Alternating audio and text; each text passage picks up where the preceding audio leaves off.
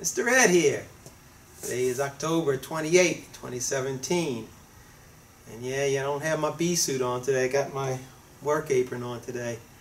I was actually supposed to go do a removal this morning, but the front came through and our temperatures dropped into the lower and mid 40s. And so I said, well, I think I'll just go ahead and shop and continue working on doing our bee boxes. So that's what I'm doing today, and I want to make it just a little video on the way that I'm doing this.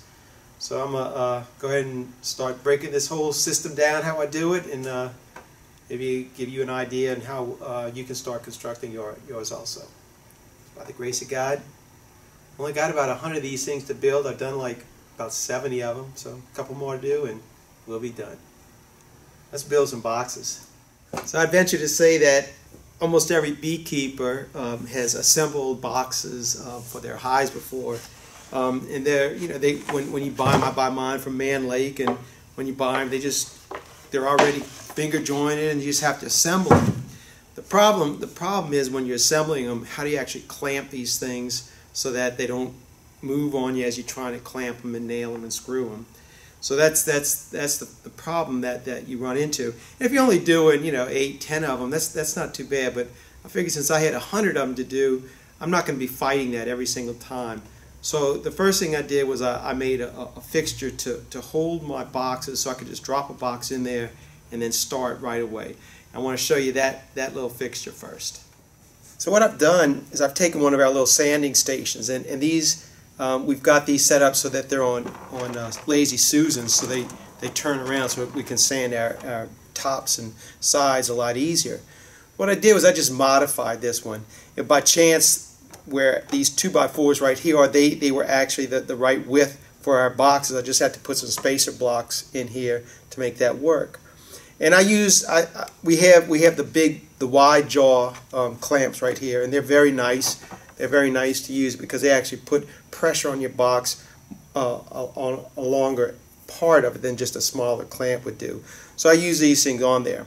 And what I've done was I measured the box, and then I actually cut the 2x4 material so that these clamps then could sit inside of it. They're stationed here all the time.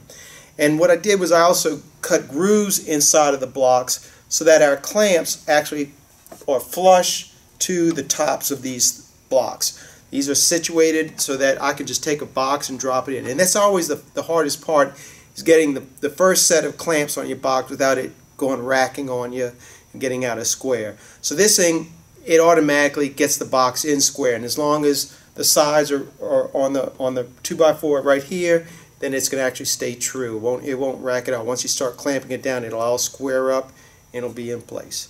So this is the clamping system that I use after I do the box up. And then we just put the box on here and put the other clamps on top of it.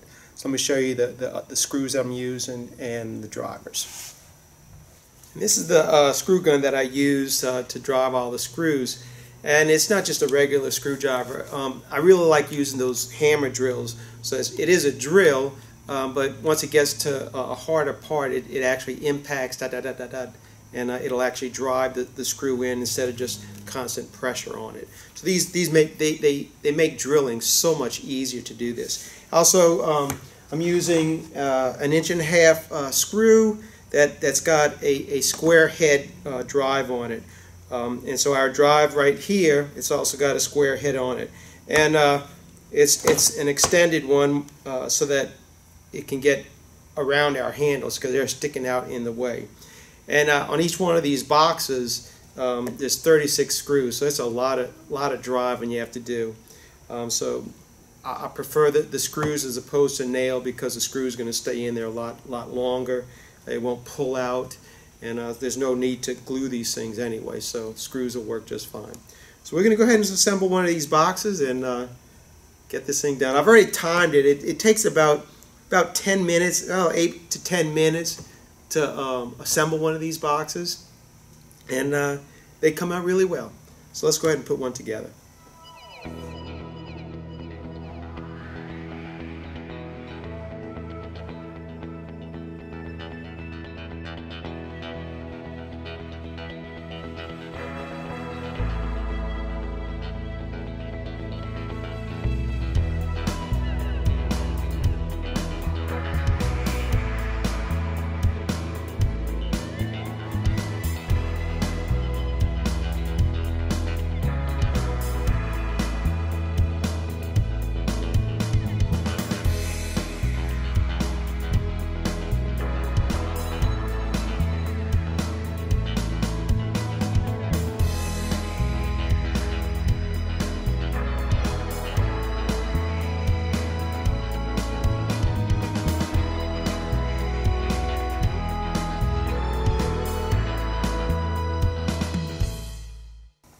And there it is.